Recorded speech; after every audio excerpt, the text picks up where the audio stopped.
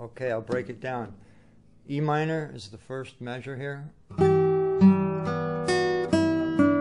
Alright, and you want to alternate the index and the middle finger for the melody when you can.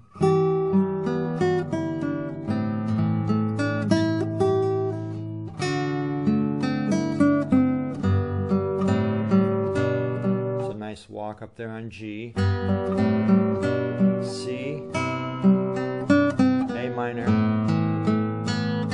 B7, well actually a B bar there,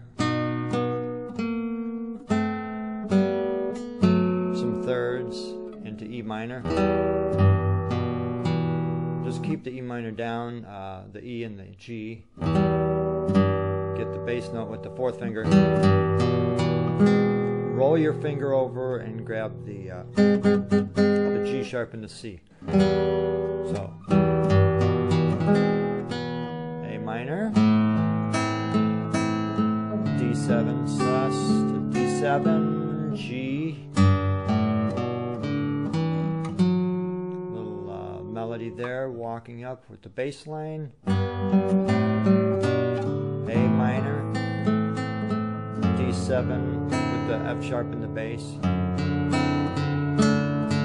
then a C with the G in the bass,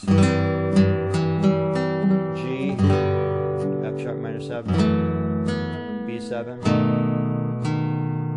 and then back to the top, but this time I hesitate on coming in with the melody. So I hit the bass note first. This is a technique you might want to apply to some melodies. For some it doesn't work, but this one it does.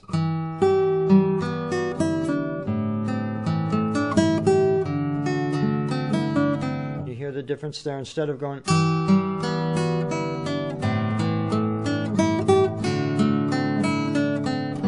I'm doing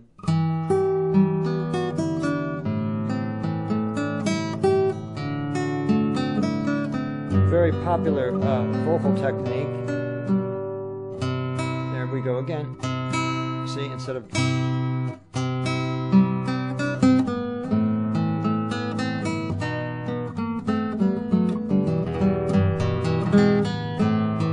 back into the regular chords. You can do it there too. Instead of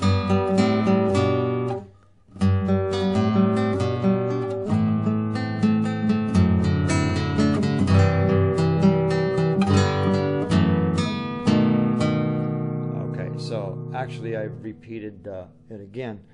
But anyway, let's go to the ending part.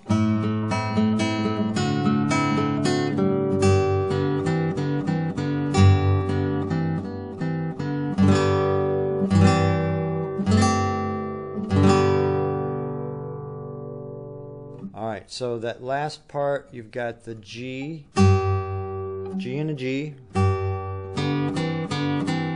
Then you got the sixths.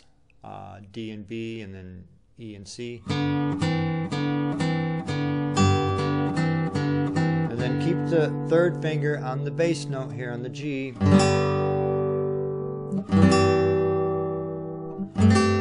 To make it easy. Okay, so that's how you do that.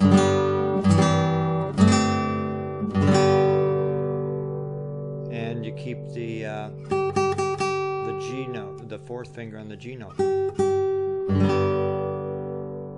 You got G, C slash G, A minor 7 slash G, and then G.